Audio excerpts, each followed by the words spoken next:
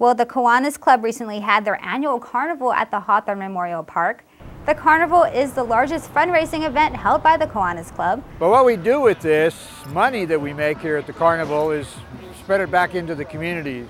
Those who came enjoyed rides, games, and snacks. All the proceeds go to local organizations and programs such as the Cancer Association and Little Leagues.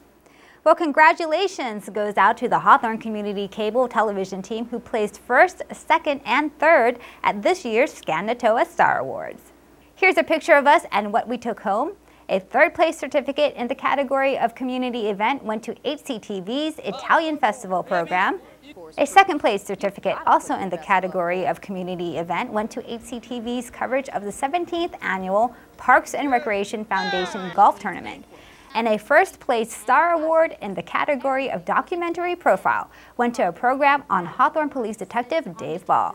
Ball was recognized last year for his diligent work to help sentence a father to 29 years to life in prison for molesting his own daughter. The annual Star Awards recognize excellence in government programming in California and Nevada. We'll keep it right here on Channel 22 for these future city news stories.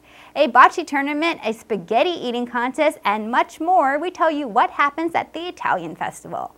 Also, we show you how Hawthorne gets healthy and find out how talking on your cell phone while driving could soon mean money out of your pocket. That does it for this edition of City News. Thanks for watching. If you have any story ideas, please call us at 310-349-1630. We'll leave you now with more highlights from the annual Kiwanis Carnival. See you next time.